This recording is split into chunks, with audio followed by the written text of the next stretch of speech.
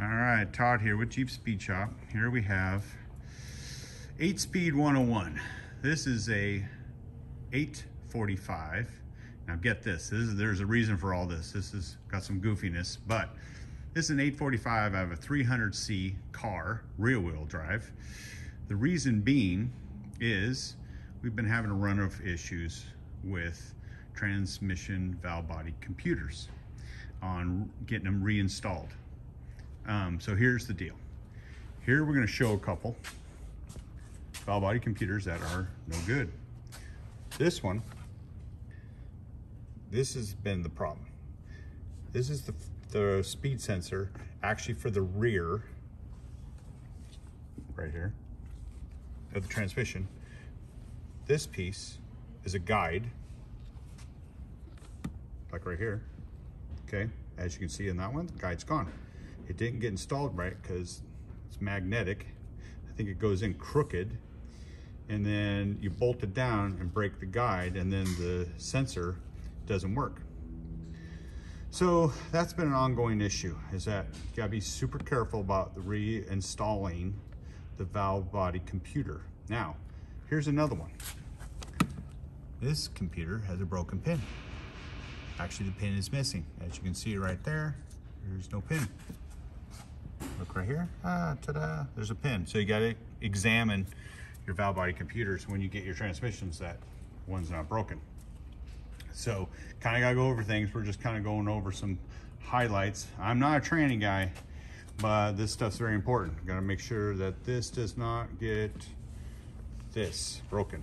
So on this transmission, we had to buy this transmission for a computer for another guy because the computers are so expensive, but this transmission costs like 250 bucks.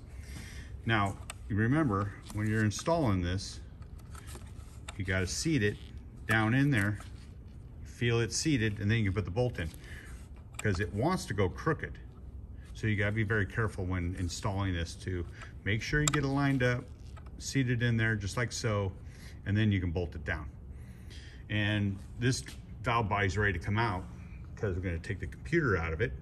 And so torque specs, when you go to put these back together, extremely important to do it right. You should probably look it up, look at a manual for your transmission on how to do the torque specs right, how to set them. I think we're going with 21 inch-pounds, 71, not 21. Yeah, don't do 21, 71 on the valve body bolts, okay? So that's, and then you gotta go through the pattern. You need to look it up in the repair manual because you are a mechanic now. So you need to look at the torque specs, the arrangement of how it's gotta be tightened, not like on one side, go your way in, or you know, however they specify, probably in the middle, work your way out and torque it properly. Because if it's not torqued properly, it's all kind of like not straight and square, and all of these solenoids are getting hung up, these transmissions are not going to shift good.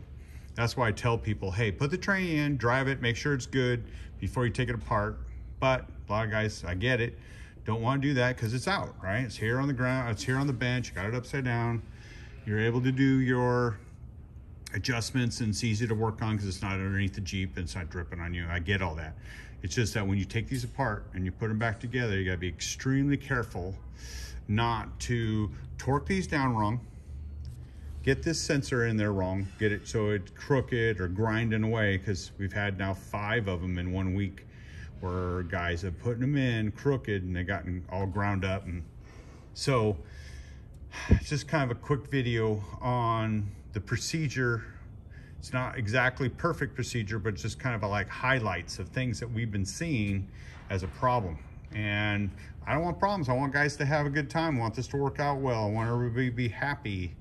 And this is just one step of getting some happiness. So, all right, Jeep Speed Shop out.